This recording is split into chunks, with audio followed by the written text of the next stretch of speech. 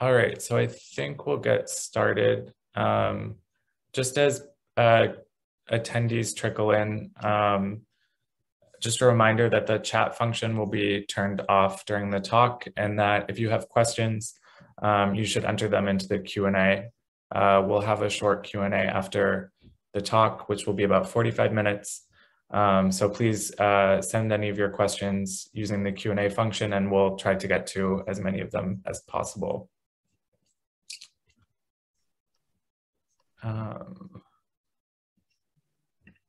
All right. So I think we'll get started.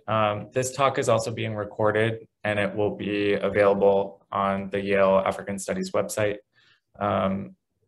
So you can find a recording of the talk there. It's my distinct pleasure to welcome and introduce today's speaker, who also happens to be a mentor and a dear friend, Dr. Cheikh Thiam. Dr. Thiam is currently the academic dean of the School for International Training. Previously, he was associate professor of African American Studies, African Studies, and French at The Ohio State University.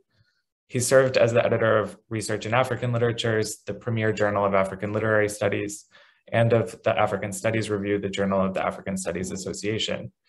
Dr. Thiam's research explores the ways in which epistemologies from the so-called Global South engage with colonial and post-colonial intellectual traditions, question anti-Black racism in philosophy and literature, as well as cultural and area studies, and shape Pan-African conceptions of ontology and identity.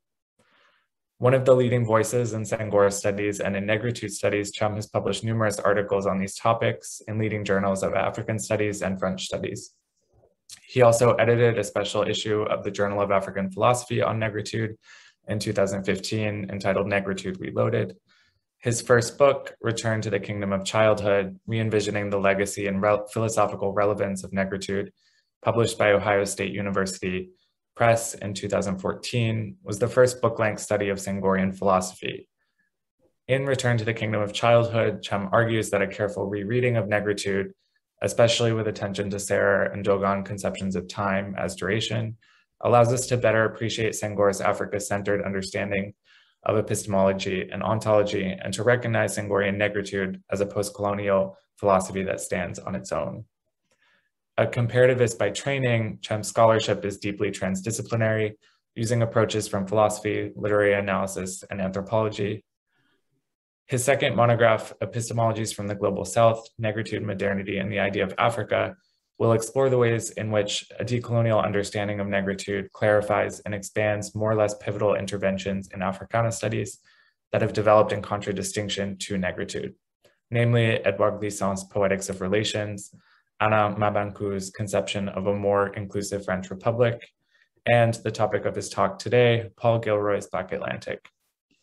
Dr. Thiam's talk this afternoon is entitled Negritude, the Black Atlantic, and Specters of Coloniality, an Africa-centered take on Gilroy's uncompleted argument. So with that, please help me welcome Dr. Cheikh Thiam, and I'll sort of let you go ahead and turn my video off. All right. Thanks, Doyle, for these kind words. It's an honor to be here today. And thank you to the Yale Council of African Studies for inviting me to join you here today. And thanks all of you who attended this talk. This talk is part of a bigger series, a bigger project that I have, and that project is inscribed in my intellectual interest. For the past 20 years, I would say at least 18 years, there's a question that has been at the center of my intellectual engagement. And the question is, how did we get to have such an ambivalent relation to the philosophy of Negritude, presenting it on the one hand as one of the very foundations of African and Caribbean studies, and on the other as a simplistic anti-racism, racist racism that has run its course, and that does not merit anymore our intellectual attention. So I have attempted to try to trace, to see really where that ambivalence comes from. And my argument is that it comes from the fact that African studies is dominated by Anglophones, but Senghor has not been translated in English, at least Senghor's philosophical work. And Senghor is the major theoretician of Negritude, but his philosophical work has not been translated in English. So what I'm trying to do in this big project is to do a hermeneutics of Senghor, or Senghor's philosophy of Negritude, in light of pivotal moments in the disciplines, or what Gilroy would call signposts, right? And in order to show that it remains important and relevant today. So reading it along with Gilroy's Black Atlantic shows not only how relevant Senghor's philosophy is, it also enables me, or us, to better tackle Gilroy's philosophy. So Paul Gilroy's The Black Atlantic, Modernity and Double Consciousness, was undoubtedly one of the most influential editions in the discipline of Africana studies in the 20th century. It is particularly important not only because of its strong critique of the limits of Western modernity, but also, and more importantly, as a powerful critique of the language of occultic cultural insiderism that Black nationalisms, including both the latent one in Black post-structuralist literary criticism and the manifest one in Afrocentricity, used to justify their assertions and to conceal the fact that the exclusive ethnic space is never the primary category of identification for Black thinkers. So Gilroy condemns, accordingly, what he perceives as the epistemic foundation of the Afrocentered tradition. That is, its tendency to simplify and essentialize the otherwise multifaceted and modern manifestation of what he calls New World Black cultures. So as opposed to the cultural insiderism of this Afrocentered tradition, Gilroy invites us to investigate the ways the Atlantic underpins the fundamentally modern, hybrid, and fluid Black Atlantic. So in this perspective, Gilroy's perspective is important today, he claims, because even if African, and I quote, even if African linguistic tropes and political and philosophical themes are still visible for those who wish to see them, they have often been transformed and adapted by their New World locations to a new point where the dangerous issues of purified essences and simple origins lose all meanings, end quotes. Gilroy's projects can, thus, be read as a critique of an Afrocentered teleology that considers Africa as a driving force behind contemporary diasporic Black cultures, and a call to complexify the functions, conditions, and intellectual productions of people of African descent in the New World. Gilroy proposes, in turn, a method that claims to free the discipline of Africana studies from the dictatorship of modern teleology and its corollary, the understanding of African descended people as subjects in modernity rather than subjects of modernity. So in this sense, Gilroy is interesting for us, not only because he questions the traditional modern understanding and teleology, understanding of the world based on a certain teleology of progress, but also the tradition of Africana studies that has essentialized Blackness and therefore replicated or reiterated the very problem that is the problem of modernity. That is, and its very foundation, the teleology of progress and its corollary, the essentialization of races. I argue that Gilroy's representation of the Black Atlantic is, however, an incomplete argument, as he fails to offer the condition for a radical theory of liberation unhinged to the pervasive Hegelian dialectic and the Eurocentric universal paradigm. In fact, Gilroy's critique of modern teleology is still teleological. Reading Gilroy's teleological understanding of Black Atlantic cultures in light of Senghor's philosophy, however, creates the possibility to reconsider the present conditions of people of African descent beyond the limits of the Eurocentric paradigm as it completes the Black Atlantic scholar's argument by placing it outside of the binary logic that he is, despite all his claims, unable to access.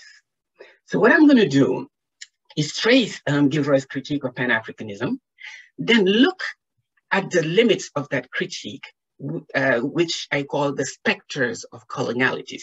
So although Gilroy questions the teleology that essentializes races and hierarchizes them and limits the possibility of understanding the pluriversality of modernity, I argue that he falls within the same teleology.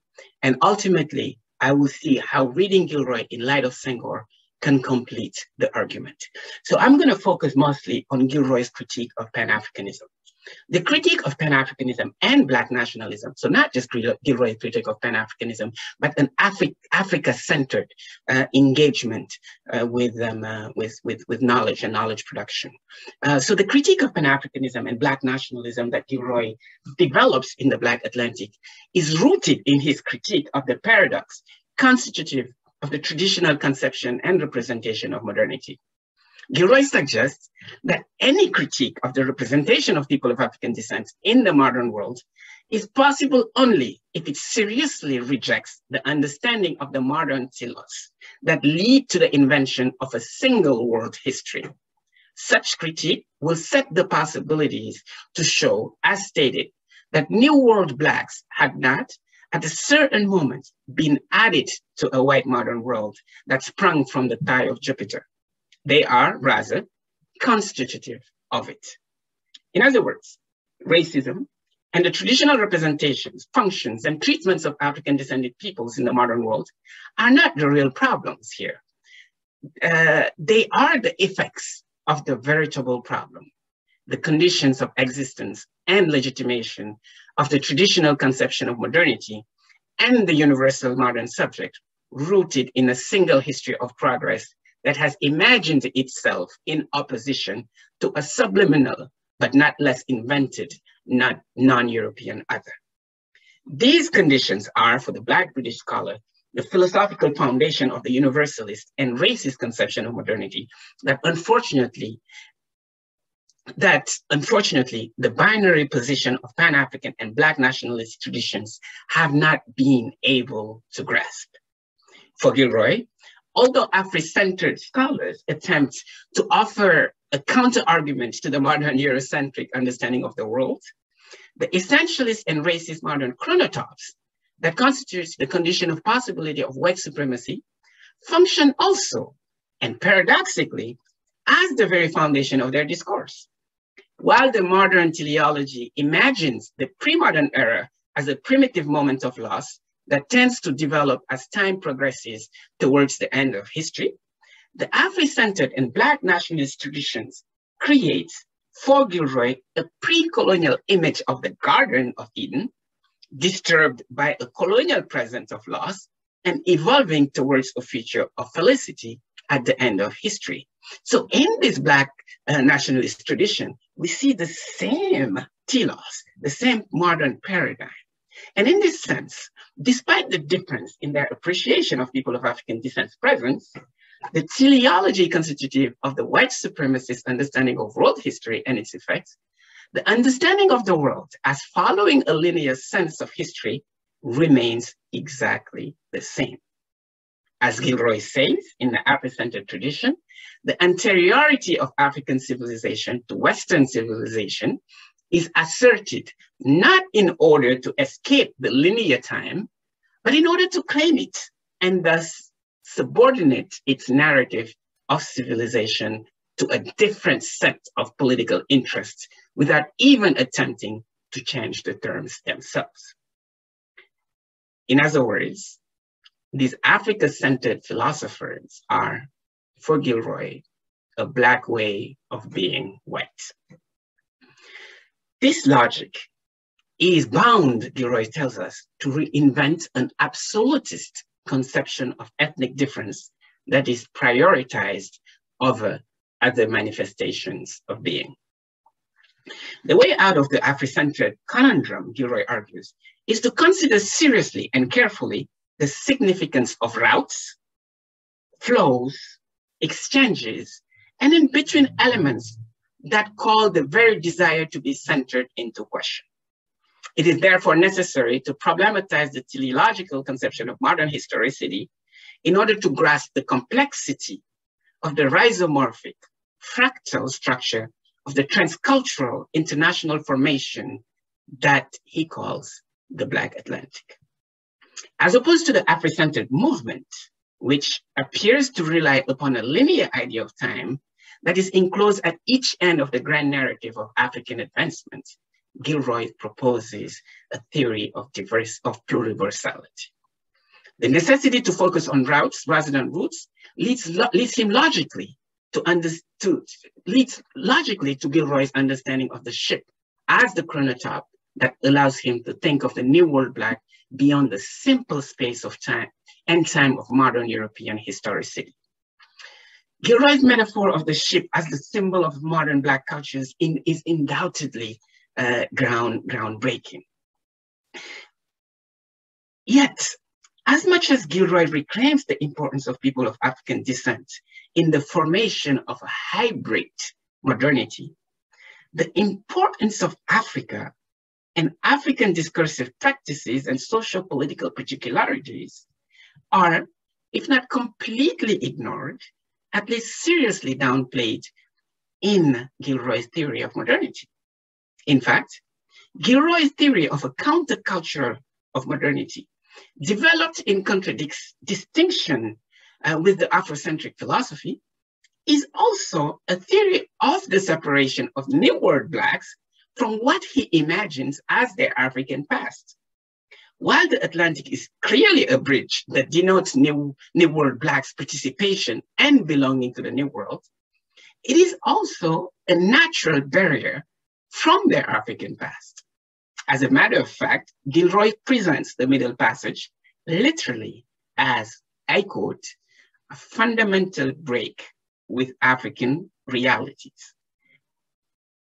And in another instance, quote, the recurring break where time stops and restarts, end quote. The implication of Gilroy's understanding of the Middle Passage as a fundamental break is twofold. One, despite his desire to think of Black cultures as involved in an ongoing process of movement and exchange across the Atlantic, he still imagines them as rooted in a single, albeit plural, point of departure. In this sense, Gilroy does not question the linearity of time constitutive of European modernity and Pan-Africanist scholarship as such. He, at best, changes the points and the nature of origin of the modern teleology of progress into a seemingly different theory of heterogeneity or pluriversality, but he still retains the possibility of a beginning of history evolving towards its end. Time can be read in this context as a succession of snapshots that separate a singular African past from a diverse Middle Passage present, moving towards a pluriversal Black Atlantic future.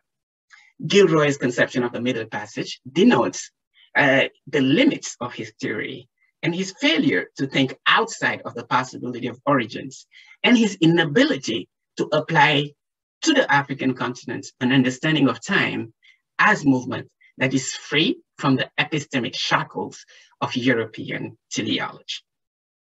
Moreover, Gilroy's understanding of the Middle Passage, which marks the disconnection of New World Africans from their pre-modern roots, implies that Africa is located in a past, in a time space that not only precedes that of the origins in which the new Black Atlantic realities are rooted, but that is also fundamentally different from it.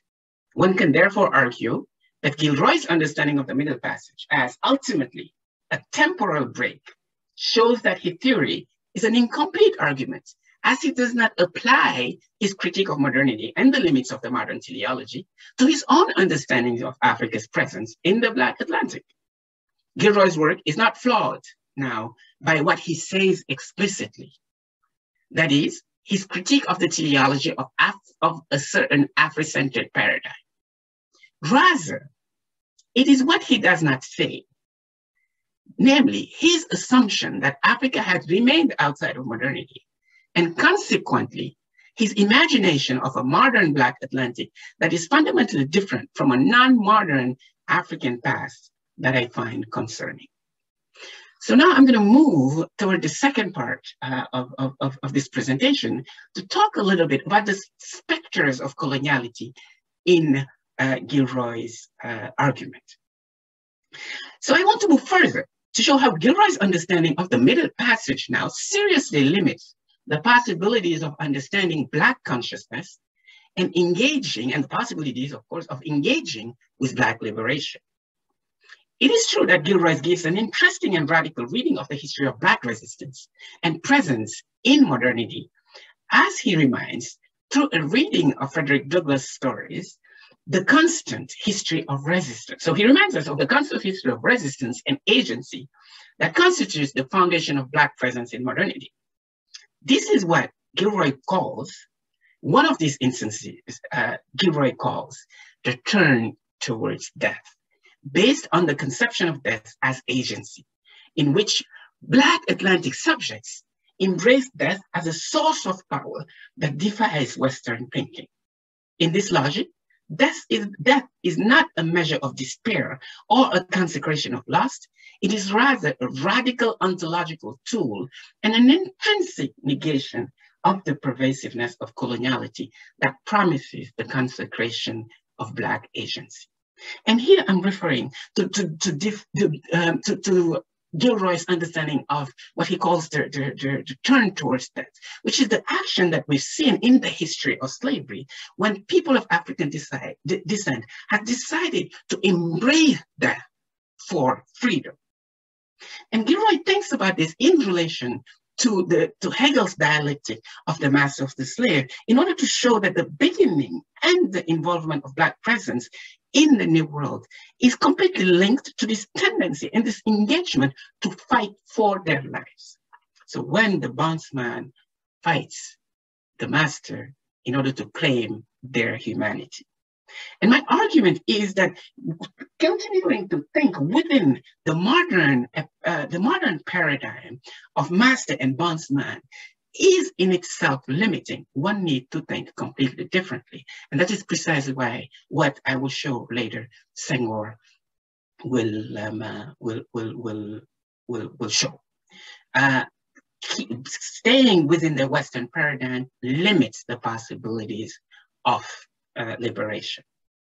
Gilroy's understanding of people of African descent's presence in the New World that leads to his theory of the turn towards death is founded on a particular reading of modern Black subjectivity from the perspective of the Hegelian dialectic of the master and the bondsman that we can understand better if we consider it in light of Fanon's reading and use of the Hegelian dialectic.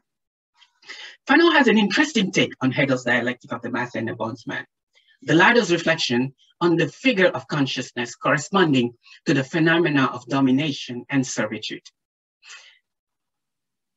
The book, the phenomenology of spirit, Omar Jah, a colleague from University Cheikh Anta Diop, reminds us, is to be read as a propedeutic to his science of, Hegel's science of logic.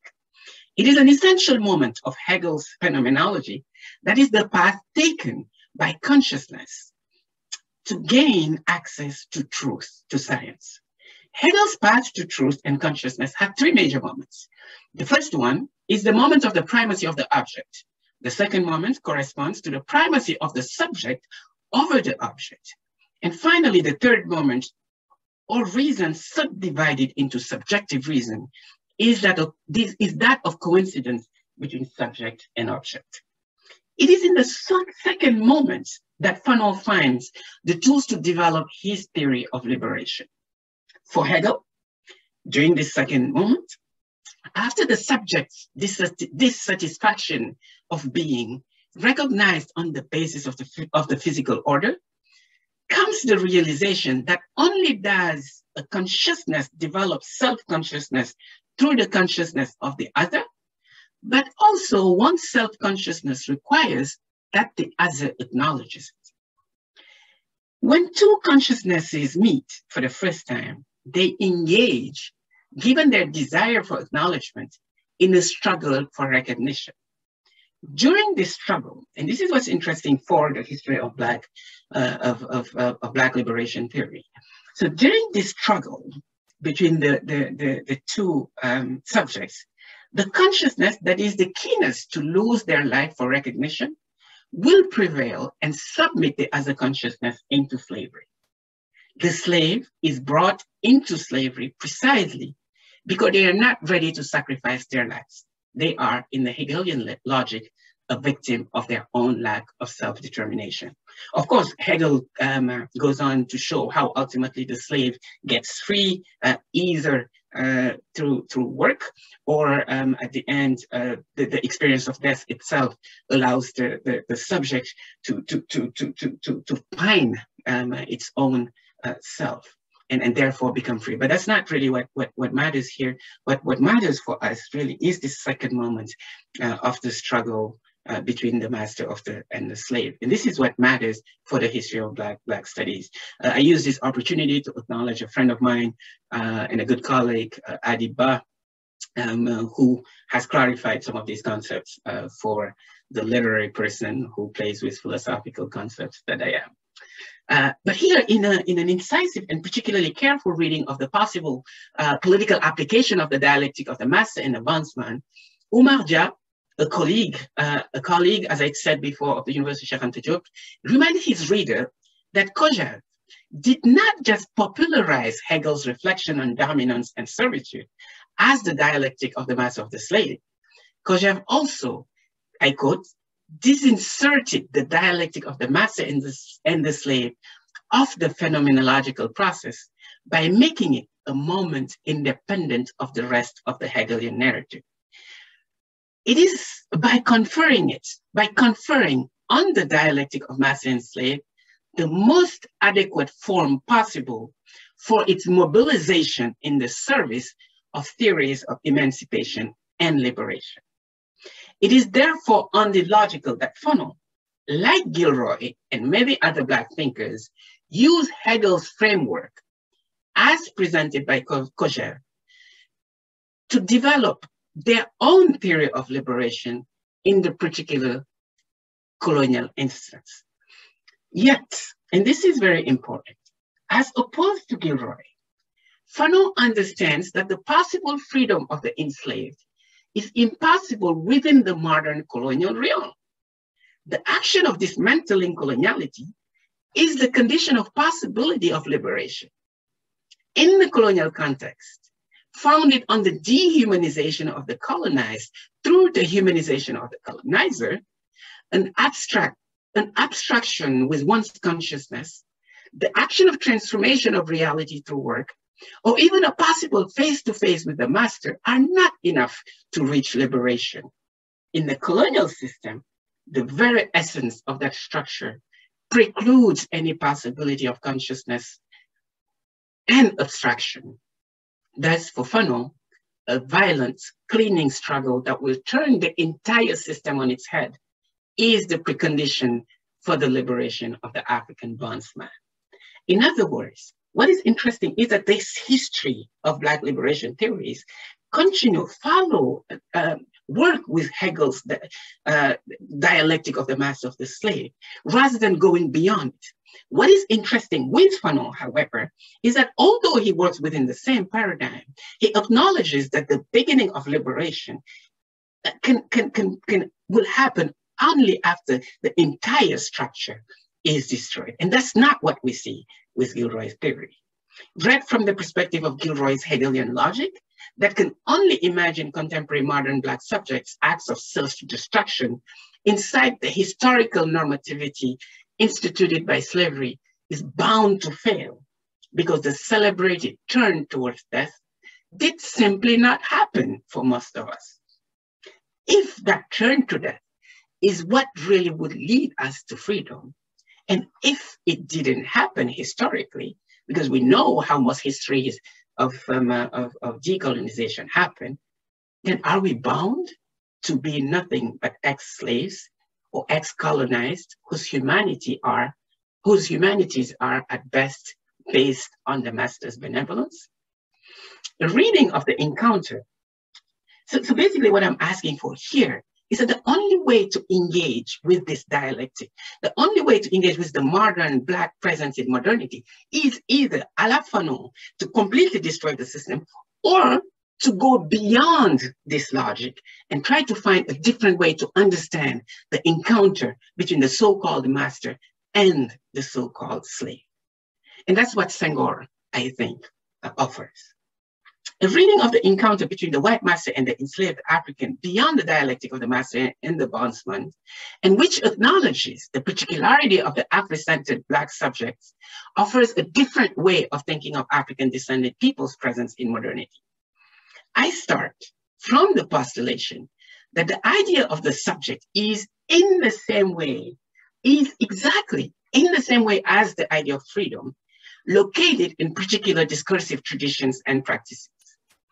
In what can be, if we were to imagine the encounter of the European master and the African bondsman that led to the transplantation of Africans to the New World, one can argue that the two subjects that enter in conflict have completely different relations to freedom and subjectivity, because they come from completely, utterly different socio-political realities, and therefore have completely different conception of subjectivity. Yes, we can imagine the European subject as the subject of modernity. And if the European subject that ultimately takes on the role of the master can very well be read as a Hegelian subject, the African subject with whom they enter in conflict does not yearn for the European subject's recognition, precisely because their understanding of subjectivity and freedom are neither based on the Hegelian duality, nor on the idea of the modern Cartesian subject. And yes, like from Fanon, you call it Du Bois, even Malcolm X, we have focused so much on the Hegelian dialectic. And yet, the idea of freedom that the African that encounters this Western South, the idea of freedom that they have is fundamentally different. As a matter of fact, the understanding of the concepts of being and freedom that many a Wolof, an Akan, or a Yoruba subject carry is not a function of the desire to be acknowledged by the other's consciousness. Rather, it is based on the understanding of the subject as determined by their membership to a particular kin. In effect, belonging to a kin is, in most African societies, the very foundation of subjectivity. The slave is not the enslaved. The slave in most African cultures is not the one that is captured and enslaved. The slave is the person who does not have a kin. This is precisely why I argue that as soon as these Africans was captured and put in the Atlantic, they didn't engage in a Hegelian dialectic. What they did was invent Africa. So the Yoruba, the Wolof, the Akan became African for the first time and created this new imagined community that they called the home. Accordingly, enslaved Africans understood that the struggle for emancipation was not necessarily based on a direct standoff that would ultimately lead, as Fanon and Duroy imagined, to the master's recognition of their humanities. Rather, they understood their existence as free subjects, as their abilities to keep their ties with their cultures and their kins. Now I'm going to move to show, I showed the limits I talked about Gilroy's critique of Pan-Africanism. Then I showed the limits of this paradigm rooted, of Gilroy's engagement rooted in Western modernity, and talked about the necessity to think from a fundamentally and decolonial perspective, precisely because the Black subject, the enslaved African subject, thinks of freedom and subjectivity in a completely different way. And now I'm going to show how an engagement with Senghor can create possibilities of thinking of Black presence in the New World, and even modernity from an utterly, radically different way. Senghor's philosophy can be read in the same vein as Gilroy's as a theory of a counterculture of modernity. Yet while Gilroy, framed in the logic of coloniality, imagined New World's Black experiences as a spatio-temporal break materialized by the Middle Passage, the possible decolonial, let me call it the Africa-centered re-engagement with Gilroy's Black Atlantic, in light of the Serere dialectic of time and memory that Senghor proposes, makes the discourse on Black modernity more complex. I'm being careful with the word decolonial here. That's why I'm saying Africa-centered. It shows beyond the concept decolonial. It shows beyond the representation of New World Blacks as either members of a heterogeneous diasporic culture, a la Gilroy, or as lost sons of a nonetheless imagined pre-modern African world, as the Afrocentric scholars would say, that the modern experience of African-descended peoples on the continent and abroad are equally manifestation of several shifts constituting the very nature of African histories from the so-called indefinite pre-Middle Passage, and I put this into quote, spaces and times to now. Senghor's conception of time allows him to question, in the same vein as Gilroy's philosophy, the possibility of a return to the roots. And yet he opens, along the same line as Afrocentric scholars, the possibilities of envisioning an understanding of Blackness that is inseparable from a more or less essentialist theory of African particularities. In this sense, Senghor's essentialism, I call it an essentialism of, I take this from another text by Suleiman Bashir Jain. So Senghor's essentialism of hybridity avoids, unlike Gilroy's, to throw the baby out with the bathwater by questioning the possibility of new beginnings while acknowledging the importance of the ladder's critique of the latent essentialist anti-modernism of the Afrocentric tradition.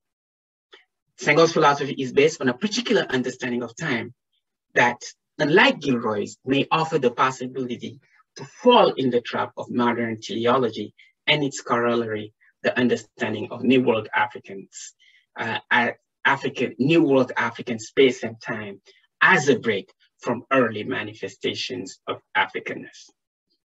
As I show more in details in Return to the Kingdom of Childhood, my first book, Senghor's conception of time as duration constitutes the epistemic foundation of a theory of the Black subject's presence in modernity. Even though Senghor does not explicitly develop a systematic theory of time, his critique of mechanical reason in modern philosophy has enabled to reach the immediate data of consciousness precisely because objectivity tends to fix being in space and time, and thereby fails to reach the immediate data of life, is possible only if it is, as Bergson suggests, founded on the conception of time as duration. This conception of time as duration leads Senghor to argue that one can neither separate a supposed pre-colonial past from a mixed, hybrid, and enfolding presence, nor imagine the possibility of going back in time. There is no reason, in consequence, to fear acculturation, and no need to attempt to retrieve supposed lost African roots. The application of Senghor's conception of time to his understanding of culture and memory shows that even if the diverse Negro cultures, what he calls Negro cultures, African-descended cultures today of continental Africa, or that of the diaspora are bound to constantly become other, they remain African in that their presence is inseparable from their past, since past, present, and future participate in the same movement of becoming. Yet Africa itself is understood as constantly becoming. In this sense, the enslaved African cannot but be at the same time African and modern. Senghor's understanding of time opens the possibility to think of Black experiences in modernity beyond the dichotomous logic between a Pan-Africanist essentialism and a diasporic diversality characteristic of Gilroy's famous claim to occupy the space between the two. As opposed to Gilroy's postulation that Black cultural nationalism necessarily leads to the denial of the hybrid and modern manifestation of the Black Atlantic, Senghor's work shows that a clear subscription to the Afro-centered logic does not necessarily lead to a theory of Africanness that does not accept its continuing diversity. He postulates, rather, that an Afro-centered perspective must also be essentially pluriversal and constantly becoming, since the Black subject is ontologically engaged in an enfolding duration. Senghor's stand is particularly important for a reading of the contemporary relevance of Gilroy's Black Atlantic tradition, as it shows that the latter's conception of diaspora does not necessarily have to be opposed to the Pan-African scholars' longing for Africanness. Rather, they are complementary. That is precisely why half a century before Gilroy, who understands the Black Atlantic as a laboratory in which modern cultures are developed, Senghor presents the modern experience of people of African descent as, at worst, another page of African history. Yet, while Gilroy's understanding of this moment, marked by the Middle Passage, the institution of slavery, and the continued instances of exchanges in the Atlantic, while these fix, nonetheless, Africa and continental African in an imagined space and time that is different from that of those of their Black Atlantic counterparts, Senghor offers the possibility to broaden Gilroy's perspective. He includes, in this engagement with modernity, the old continent, and here I'm referring to Africa and not Europe, in the constant enfolding of modern history, first because of the literal changes that colonization brings in continental Africa, second because of African descent, descended people, because African descended people had never severed ties with the old continent.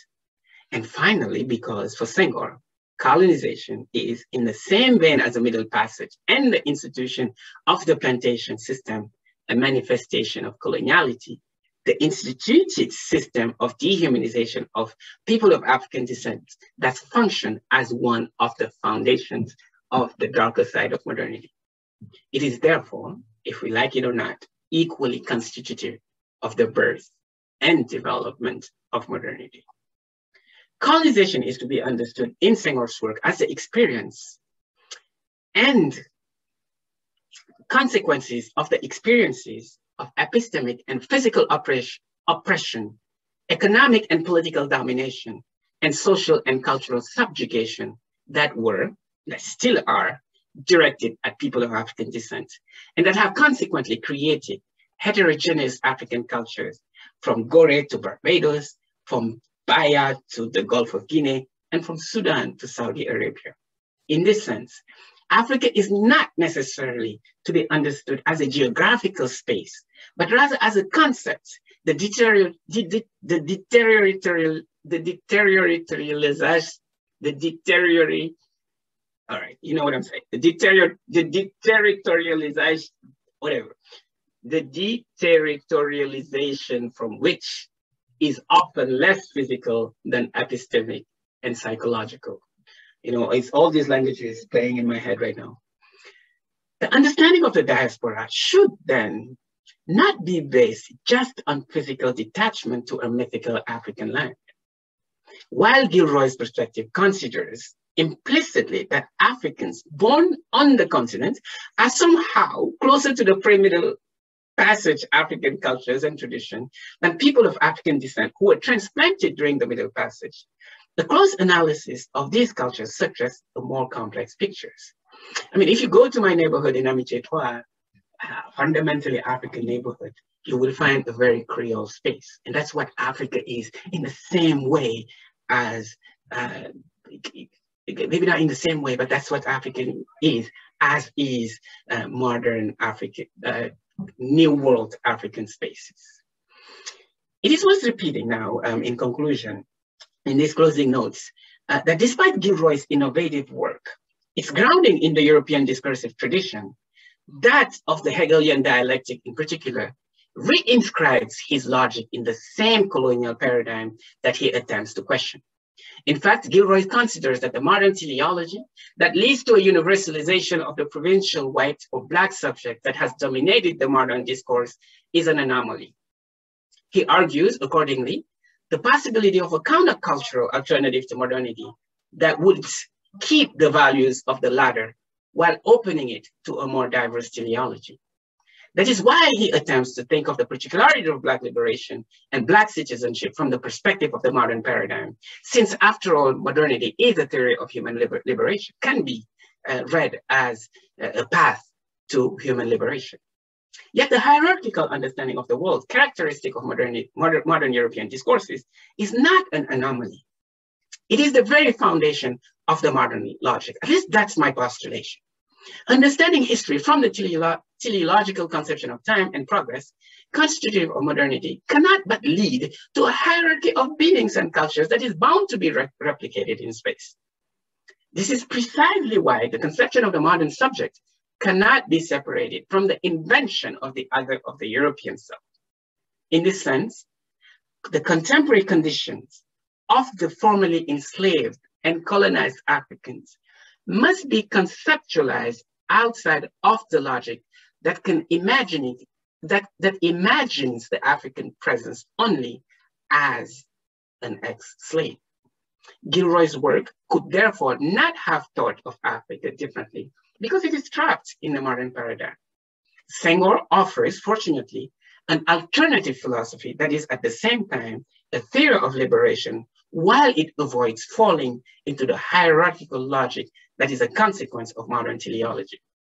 In this sense, Senghor proposes a way out of the limits of Gilroy's aporia.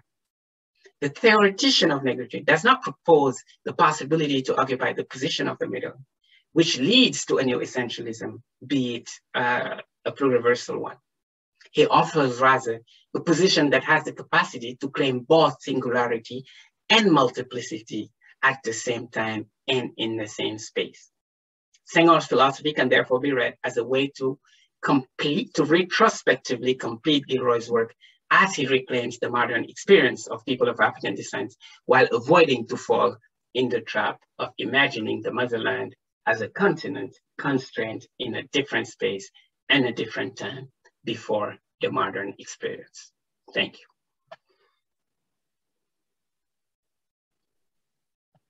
Thank you so much, Cheikh, for that talk, which I think really underscores the importance and the ongoing relevance of Senghor's work, not only to complete, as you say, Gilroy's argument, but also to serve as a kind of supplement to thinkers like Fanon.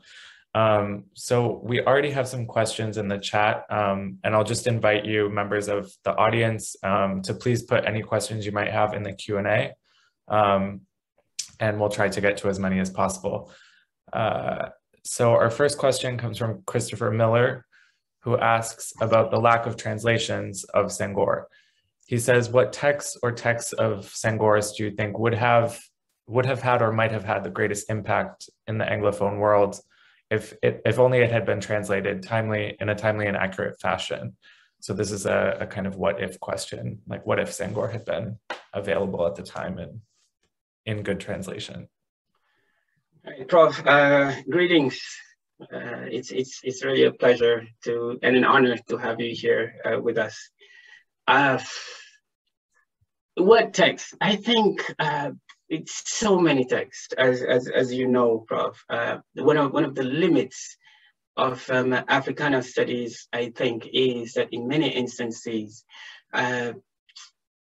from the 1960s to now, major moments in Africana studies have, in one way or another, been engaged with negritude, right? And you name it, all these signposts have engaged with negritude. All major, I argue, be it Apia, of course, Modimbe is a Francophone and the 1980s turn, Brisson for sure, but even now, the Africana studies is always somewhat a reflection, a critique often of negritude. Senghor is the major theoretician of negritude. Absolutely no doubt. Negritude is understood today as one of the foundations of what we do. The Black study, well, Franco-Africana studies, are one of the philosophical foundations of Africana studies. Yet the 5 libertés the liberté are somewhat philosophical, political engagements of Senghor with Africa and Africanness. The 5 libertés have not been translated. So, Prof, pick any most of Senghor's philosophical engagement with Negritude have not been translated. Just a couple have. So this is one of the biggest gaps. I don't see any gap that's as big as this one in our discipline. And even worse now, beyond the translation, they're out of print. Senghor's major works are actually out of print. So you know, I think it is essential to translate Senghor in general and his engagement from the 1930s to the 1990s. All his texts on Negritude, most of his texts on art, African art, and their implications, which give very sophisticated engagement with Africanness and critique of modernity. One example is, as I just said, as I just showed, how reading Senghor in English could have helped better understand Gilroy. You know, yeah. I hope I understood your question. I don't. I would say that Senghor needs to be translated.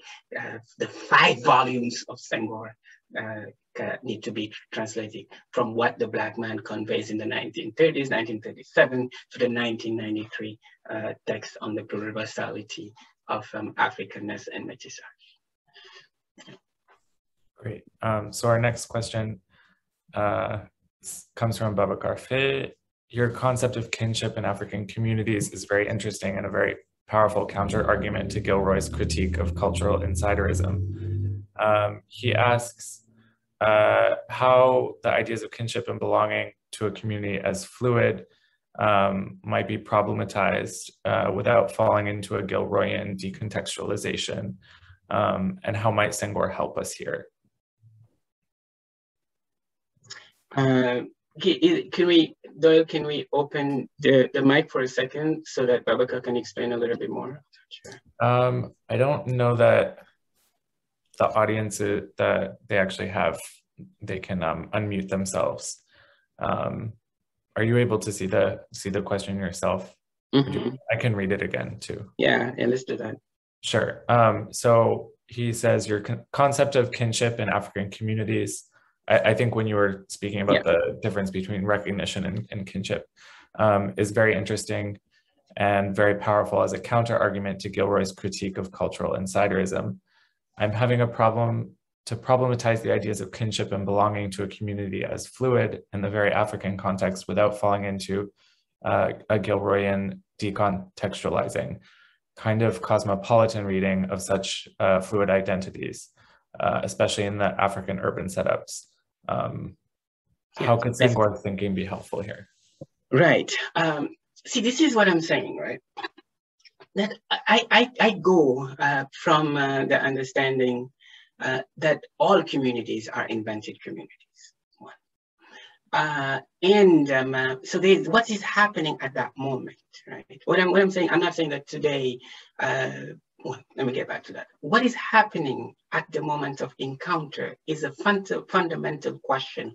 Who am I as a captured individual? Because let's imagine that the African that is captured, the enslaved African, has to ask the fundamental question of their own existence. Traditionally, the history of Black studies has thought of this encounter from the perspective of the Hegelian dialectic. And the Hegelian dialectic is definitely linked to the idea of the subject. Who am I as a human being? And who am I is intrinsically linked to the idea of recognition by the other. Right? So we assume that the African that in the 15th century enters this discussion is asking the same question. But the idea of being in the African context, in many African cultures, is linked to something else. Not to the Cartesian, I think, therefore I am, but to something that's closer, I would say, to the more popular today understanding of Ubuntu, right? And in Senegal, for the Wolof, it's Nite. For most African cultures, it's something. One is defined essentially through one's belonging to a kin. So what happens in the 15th century is, at the moment of enslavement, the Africans, what do? They realize that I am a slave only if I lose touch with my kin. And it seems that the European master understands it as well. As a matter of fact, the first thing that they try to do is change your name, give you new gods, and stop you from speaking your language. But the Africans, what they do, at that point, they're not African yet. They're Yoruba, they are Wolof, they are Zulu, they are Akan, they are other things. But the first thing that they do, they create something that didn't even exist before, which is Africa. They turn around, I imagine them metaphorically on the boat, turning around and saying the place where we all come from, although we seem to be all different, is a place that does exist. And that community is still here. Here we are, and that community is called Africa. And as long as that community exists, I cannot be a slave. As a matter of fact, they also start creating in the New World all these new myths. Again, all communities are invented communities, right? The myth that when you die, your body is taken back to Africa, to Guinea. You find those myths in the south of the United States, in Haiti, in many other places. So what I'm saying is that if we start to think of the idea of ontology from that perspective, then two things happen. We do not function within the limits of the Western paradigm when we think of freedom. It's fun. And two, we realize that Africans have never been slaves. They have been enslaved. Up to the end.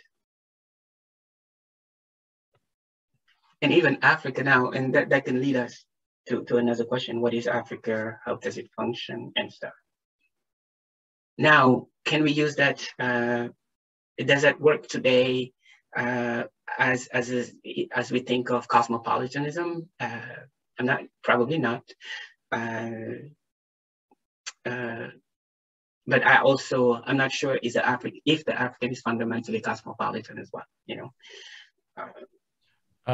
Just before we move to the next question, could I ask kind of a follow-up on that, which you mentioned sort of the rupture with kinship, but also language. And I think one of Senghor's strengths is that he's so attentive to Wolof and Serer and Pular and, you know, other African languages in contrast to Gilroy. And how does that sort of affect Gilroy's argument, do you think? Do you think that's connected to his understanding of his sort of epistemological assumptions? Well, that's a very interesting question, Doyle. What it shows, and again, let me just say this right before I start, right? In my engagement with Senghor, the question that I often say is, what could Senghor? I use the futur antérieur, right? What could Senghor have said? Because I think Senghor also at times, and I'm sure, you know, like there's been since the 1940s, there's been a lot of critiques that show the limits of Senghor, right? And Senghor is often confused. You know, Senghor, no doubt about it. But despite that confusion, I think Senghor is so rooted in African cultures that when you read him closely, you see that really Africa-centered perspective. And in that African-centered perspective, you definitely see a moment when engagement with African languages, something that most people don't know, is that Senghor was a linguist. We know that he was a grammarian, but Senghor was writing his PhD in linguistics, African languages, that he never finished, right? And he understands in many aspects, and he talks about in many parts of his work, how thinking is inseparable from that we do dwell in language and we think through language and the importance of speaking African languages in order to engage with the world a certain way. But that engagement with African languages never leads in Senghor to a sort of essentialism.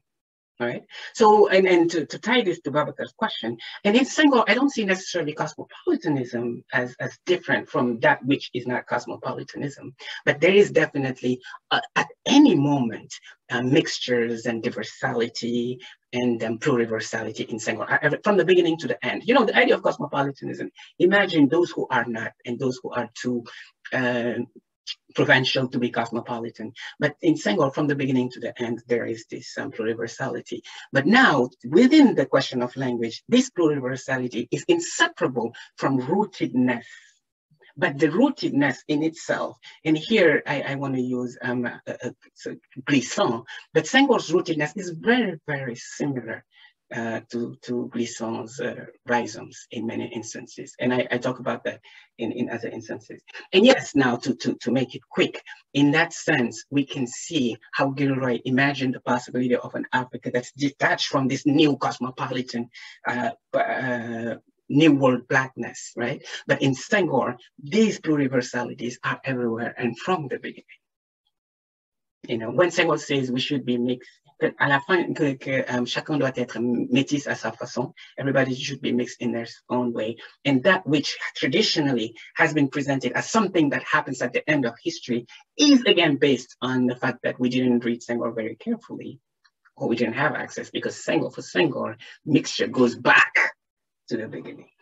There's never a moment when Africa was rooted in a single history. So our next question actually brings us to Glissant. So the audience member asked what Fanon considers as the Antillean and is echoed by Glissant in his Ancienneté depends upon the authority of the colonial space and colonization of cognition for the rupture between the Black Atlantic and the continent. What might an engagement with Senghor's work clarify regarding the limits of colonial power? I think what Senghor's work clarifies within the limits of the colonial power is that's why, you know, earlier I was careful of using the concept of decoloniality, because in Senghor's work, what we see really is the limits of the pervasiveness of coloniality. Senghor assumes that there has always been spaces of development of alternative knowledges. Senghor also acknowledges and accepts, and does not necessarily reject, knowledge that may come from somewhere else, as long as they're not rooted in a certain teleology and a hierarchization of races. You know what I'm saying? And the idea, and Senghor's understanding of métissage is more linked to Glissant's understanding of creolization than ancienneté per se. Because Senghor's métissage goes through the acknowledgement that he says we are not, say, look, we've been in contact with the West for 300 years and we have not chosen. He also adds, look, we are human beings and human beings are not machines. We wish, if there was a possibility of forgetting, then yes. But as human being, and time, past, present, and future being inseparable, as the human is unfolding in time and duration, then being cannot be separated. And pluriversality is the essence of who we are. And by the way, that's not Senghor. That's African cultures in general. And I argue often that that's why we were colonized. Because fundamentally pluriversal. Interestingly, today, if you go to any African space, what is interesting is it is very likely for an older person, 80-year-old, to speak 4 or 5 languages than for a younger person to do so. The very essence of Africanness implies universality. And I think that's what's interesting in Senghor, and that's how he goes beyond the concept of ancienneté, or how he goes beyond Gilroy. 2 ways. One, the limits of the modern teleology that I talked about in Gilroy's is also visible in most of Black studies, right? And in Senghor at some moments. Right? But when Senghor becomes fundamentally Africa-centered and reads through Serer and Dogon, that's when you see this pluriversalism going on. Thank you. So Kajitan Ieka asks, he says, thank you for the excellent talk. Why do we need Gilroy when Senghor's work preceded the Black Atlantic? Is there a risk of subordinating Africa with the notion of completion? So in reference to your title. Right. Prof, I hope you're well. It's been a long time. And thanks for inviting me here. It's really, really a pleasure. I really appreciate it. Why do we need, actually, one of the things that I've been saying, and I think all the Francophonists here who have read Glisson, have at a certain point said, why are we reading the Black Atlantic? Just Glisson. 1969, you have the impression that most of the concepts that, even the concept of the Atlantic, Gilroy's understanding of the Middle Passage as a fundamentally heterogeneous place, the limits of the modern Paraguay, and like most of the engagement that Gilroy in the Black Atlantic are exactly the same in Grissom.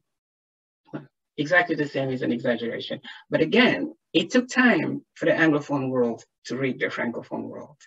That's one thing. And two, but now, do we need Gilroy? Yes, I think we need Gilroy. Senghor's engagement is different from Gilroy, and there is a need to put them in discussion, to get them to talk to each other. I think Gilroy's work is extremely interesting in the ways in which he engages with the modern subject and the pluriversality and the rootedness, in the ways in which, the Black Atlantic, I'm talking about the Black Atlantic, in the way in which he complexifies the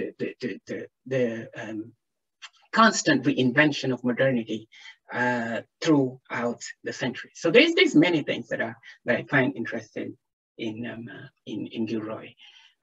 Now, the question of completion. I think you're absolutely right.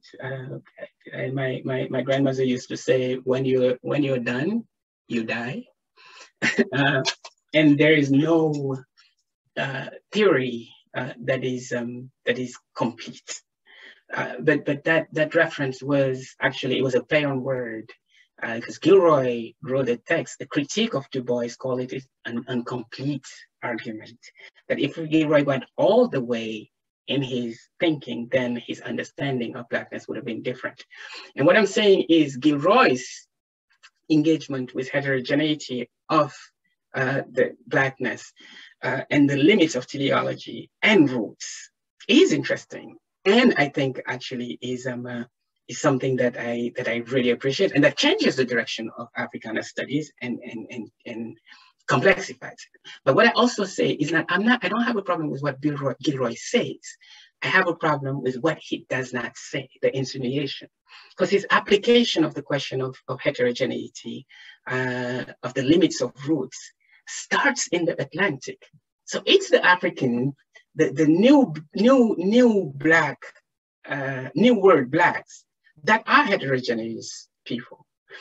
It's with modernity that heterogeneity, or for pluriversality for that matter, starts in Gilroy. And if he went all the way with his logic, then he would have seen the same in Africa and with Africans, and understood that even the idea of Africa itself cannot be linked to roots, but to movement and fluidity. And Africans are Creole too, and have always been. If Creolity is the engagement with a different space that leads to another manifestation of oneself, then so are we. And I actually argue somewhere else that if you look at it, and you don't just imagine Africa as something that happened before, but Africa as something that's constantly becoming. And if you understand that ancestors get born every day, then you would quickly realize that what people like me may call Afropolitanism and whatnot are not new. They've always been here. That's my argument. Our next question sort of moves in that direction, actually. So Arten Aubry asks, by rejecting linear history, don't we end up as well considering African conceptions of history as having not changed for a very long time, and in doing so, denying the capacity of African conceptions of history to change through experience, in that sense, appropriating linear conceptions of history as well? Yeah, I mean, you know, like the contrary of linear is not fixity, and is not what what was his name, Sarkozy, called the circle when history never happens. The limits of teleology is the possibility of one single movement that goes from point A to point B, and that's inscribed in progress in such a way that what happened before is less than, and what happens somewhere else, space and time we know are the same, is also less than. So it's this modern teleology and single history that implies the possibility of hierarchy that is questionable. That movement happens, different manifestations of being happens, and Africa yesterday is not Africa today, will not be Africa tomorrow. But yesterday, today, and tomorrow are also inseparable in many instances.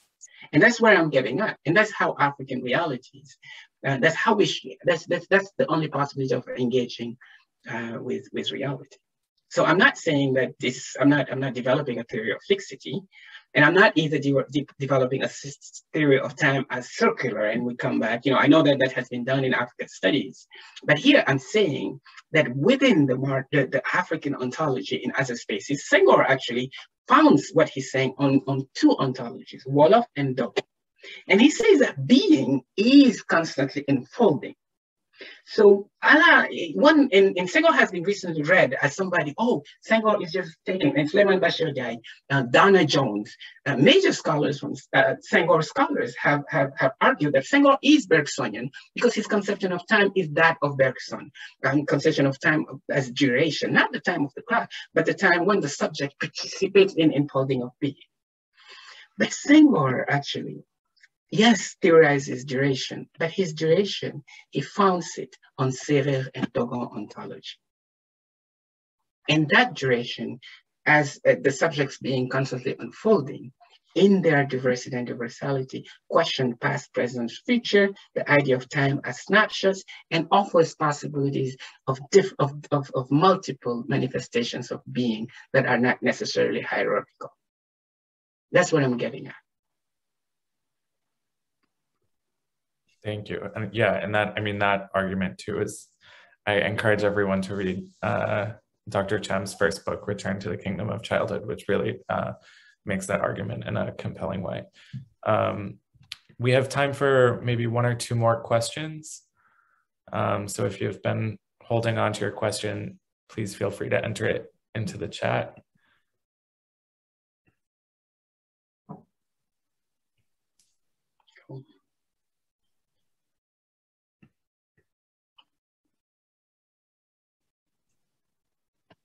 While we wait to see if anyone has more questions, I'll just ask, do you know what Gilroy's engagement with Senghor, if any, was? I know that he cites him like once or twice in the Black Atlantic, but only to talk about Anglophone. I think it's in the passage about Blyden where he wants to talk about, you know, other Anglophone thinkers. And was that just a question of like, he didn't have access to Senghor's texts?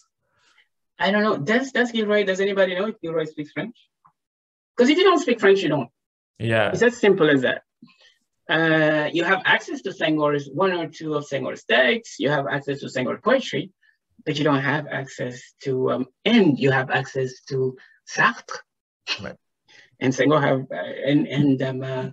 what's his name? Irele. And that's how Negritude has been read, through Sartre and Irele. But yeah, that's an issue. But also another question that I keep asking myself is, does Gilroy have access to Brisson? Because this is the weirdest thing. The Black Atlantic and Poetics of Relations, those books have a lot in common. Even the idea of the boat. Yeah, the Barque Ouverte. Yeah. But yeah, that's a good question. You know, I'm not sure. I'm not sure. Well, if there aren't any more questions, I think we can wrap up. Thank you so much, Cheikh, for such a great talk. And thank you all for attending. Thank you also to Nora and Kristen for their help in organizing this webinar. Just a reminder that the webinar will also be available recorded on the Yale African Studies website. Thank you. Thank you, Doyle, and thank you everybody for being here, and thanks a lot for inviting me. It's been a pleasure.